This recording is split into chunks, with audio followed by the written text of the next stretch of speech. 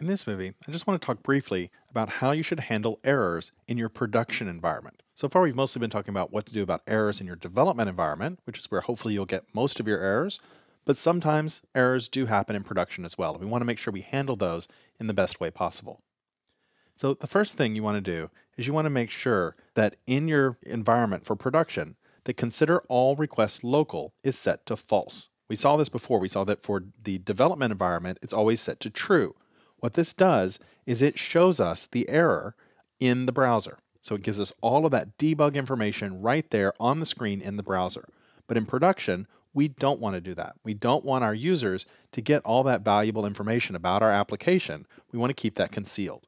So instead, we're going to want to show error pages that are custom tailored for them. And those error pages might just simply say something went wrong, but it's much better than showing them all of that application and debugging details. Rails comes with some built-in HTML error pages, and those are just simple HTML pages. In the public directory, you'll find the 404.html page for a page not found. You're probably familiar with 404 errors. There's also 500, which is when there's any kind of internal server error. If something really went wrong, that's probably the page that you're going to render. And then there's a third one, 422, which is probably not very familiar to you, for unprocessable entity. And that's really something that comes up when we start working with REST. That's really where that comes into play. For the most part, you're going to be using the first two, the 404 and the 500 page.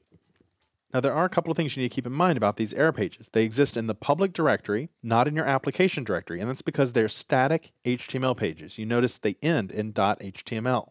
That means that we can't use Ruby code in them.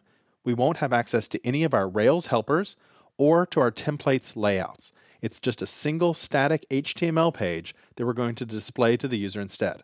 That may have links that take you back to our application. Maybe there's still a basic navigation at the top of the page or something like that, but it can't rely on any of the rest of our application, the things that are in our app directory. It's just HTML. So I'll make sure that the user experience is appropriate and that they'll see a nice error page instead of seeing that debug information. But we also want to know as developers that something went wrong. We don't want to have to go back and periodically check our log files to find out all the errors that have been experienced. It's better if we can know about those errors right away. And the best way to do that is with something called exception notification. An exception is just another word for an error. So it's an error notification system. And the idea is to send email notifications to you whenever errors occur. It's ideal for your production environment. It's going to include all the information about the error, the request, the session, the environment, the backtrace, everything you're used to. And it's all wrapped up in a gem. So if you go to Ruby Gems, you can look up more information about exception notification.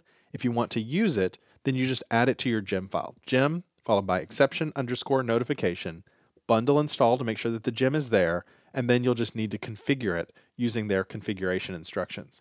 This is something that I add to every single one of the projects that I do, because if something goes wrong, I want to know about it right away so that I can jump right on top of it and fix the error. If I don't get an email, then I'll know the application is working and my users are not getting errors. Together, these error pages and this exception notification allows you to have all the details about the errors while not providing too much information to your end user.